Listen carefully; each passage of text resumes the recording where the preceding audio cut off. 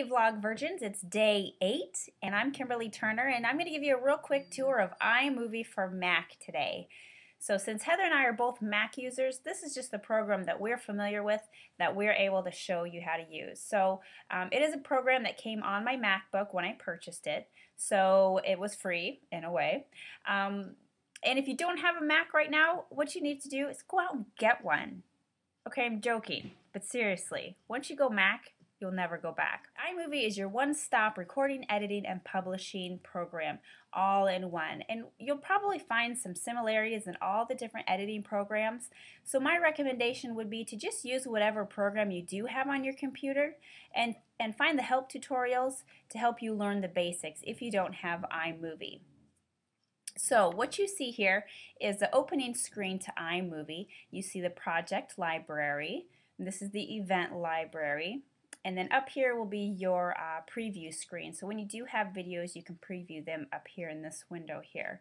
So the first thing we need to do once you get iMovie is to create your video if you haven't already. So to create your video, you're going to click on this little video camera right here. And a window is going to pop up and you're going to see me. There I am. And when you have your computer all set, make sure that light is out of there and your hair is all did and you're ready to record, you can hit capture and it's going to give you an option to create or to save this video in an existing event folder, or you can create a new event. And I'm going to create a new event and I'm going to call it Vlog Virgin, and I'm going to click capture as soon as I'm ready to record. Are we ready? Hey Vlog Virgins, it's Kimberly Turner, and 3 things that annoy me are blah blah blah blah blah. And when you're done recording your video, you can come down here and click stop, and you'll see it's going to generate a thumbnail. And then when it's done doing that, you can click done, and then that window will close out. And then you'll see your video is right down here. And now this is where you can go and preview your video clip. Now at any time while you're editing your videos, hit spacebar to start playing and also to stop. So that gives you an opportunity to preview different parts of your video.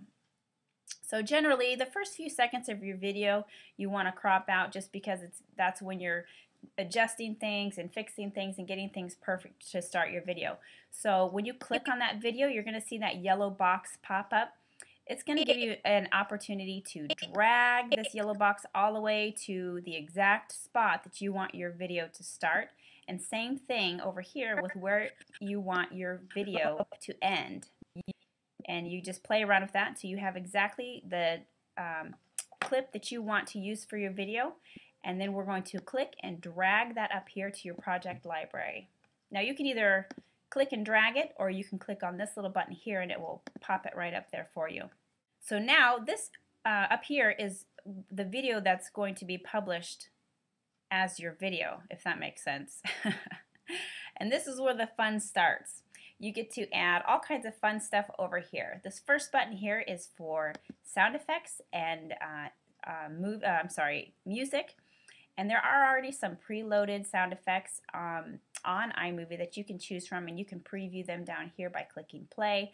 Once you find the file that you want to use, you just click and drag it up into your video. You can also use stuff from iTunes and other files on your computer.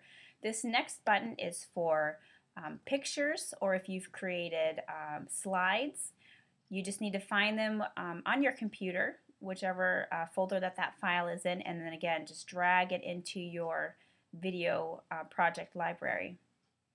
This next one is for text boxes, and these are fun ones you can put at the beginning of your video as a title, and then also at the end. And if you mouse over these, it'll show you what effects that they have. So you can just kind of check them all out and see which ones that you like best. And when you find one that you like, you just click and drag it up. I'm going to drag that one to the end of my video. And when that happens, you can choose different backgrounds. So I'm just going to choose blobs.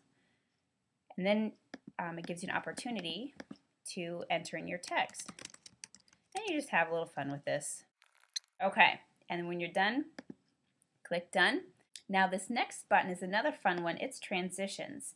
Now transitions are the little effects that you can use in between different video clips, just to kind of help make it more of a smooth transition.